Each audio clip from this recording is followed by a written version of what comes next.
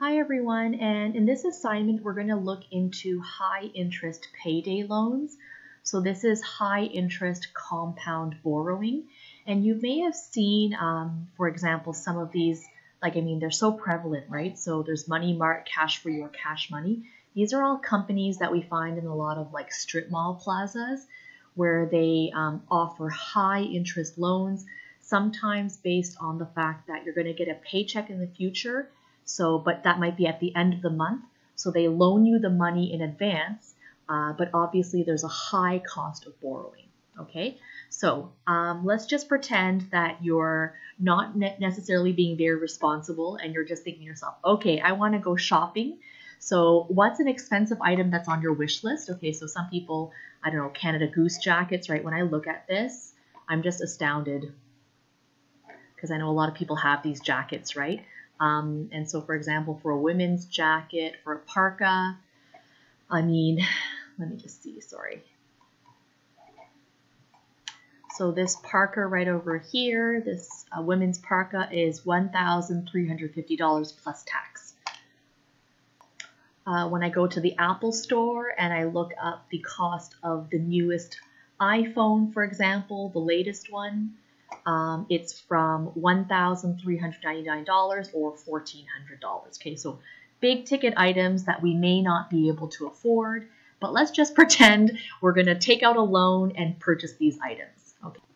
Alternatively, sometimes families need to pay for emergencies. Okay, so to have good financial health, a lot of times financial experts recommend that we have at least 3 months of money or enough money in our bank to cover the cost of daily living for 3 months, okay, in case something happens. So what are some examples of financial emergencies that might occur? So in your family or in your own life, what are some things that can happen that can impact the finances of your family? Please write that down right over here, okay?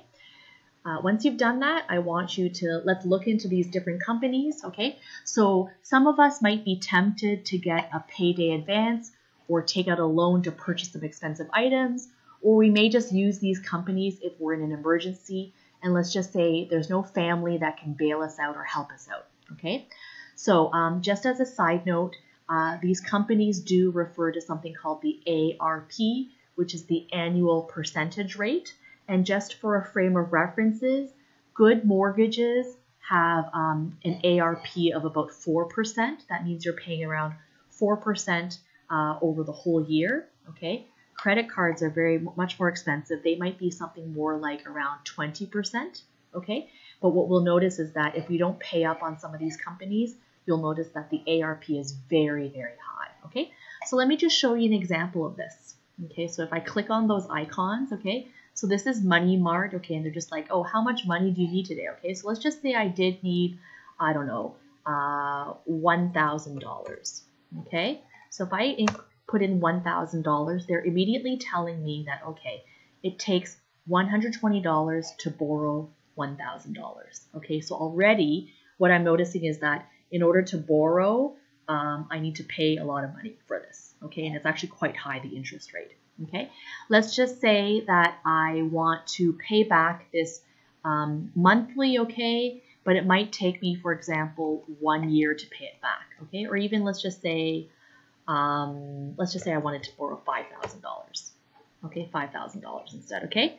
So what you'll notice is that for $5,000, if I'm going to pay it back over 12 months, I'm noticing that every single month I'm going to have to pay $588, okay?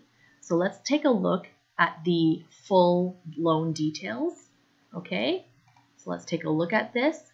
So when I do this, and if I pay this back over 12 months, okay, I will have to pay $500 every month, but overall, I'm gonna have to pay an extra $2,000. So I'm gonna, at the end of the year, pay $7,000. And take a look at this APR. The annual percentage rate is very, very high. It's 46 or 50, almost 50%. Okay, this means that you're paying back 50% of the money that you borrowed in interest. Okay, so that's really, really high. Okay, so please play around with this. I want you to determine how much it would cost for you to borrow $1,300 from one of these companies. What is the ARP? When is it due? And what happens if you don't pay the money back on time? Okay, so just play around with this.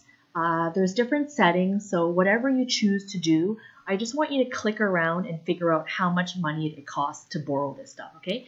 There's also the idea of the payday loan, so you might want to look at that as well and just get some numbers from there as well, okay? So please record your research here, and then I also want you to reflect after you've done that, okay? Why do people get cash advances or loans from these companies when they charge so much interest?